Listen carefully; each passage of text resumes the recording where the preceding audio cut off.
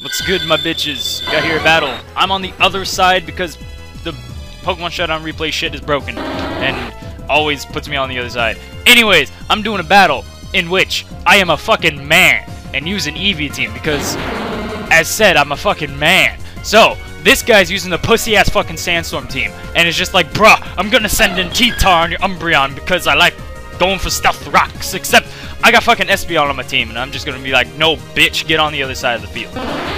Now this guy is just like, bro, I'm gonna go into Starmie as I go for the Baton Pass. That's right, Baton Pass. Who needs fucking U-turn when you have Baton Pass like a man?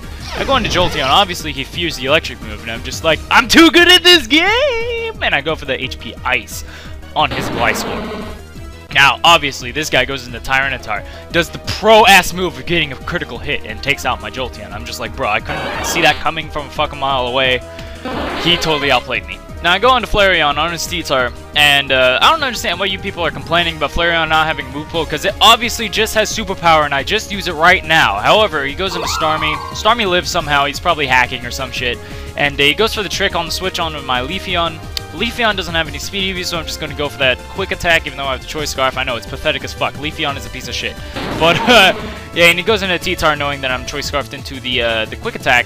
And, again, he goes for that crit pursuit, and I'm just like, bro, I can't see it ever coming. Like, I don't understand, man. This guy's too good at this game.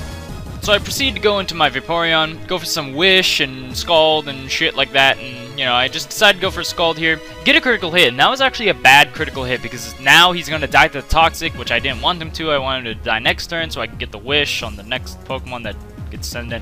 Whatever, it blows. Crits. Hate me even if I get them. Anyways, so I go for the Scald on the Gothitelle. For some reason, he has Energy Ball, which is just bad, and then Gothitelle dies with Scald. Burn didn't matter at all because Sandstorm's the thing, and yeah. So he goes in Magazone. I decided to Death Flutter this piece of shit, and because that's really all it's good for. That and Glaceon, they're just both horrible. Team synergetic-wise, like, they're just so bad. And the Volt switches into U-turn. I almost called Scizor U-turn because that's all it does. I go into Flareon. Flareon has the Fire Fang. Nobody needs that fucking Flare Blitz bullshit. When you got a Choice Band, this attack stat and Fire Fang. Okay? Scizor, dead. Not big surprise. Shit's dead. 4-0. I'm too good at this game. Everybody sub me because I'm obviously the best person in the world.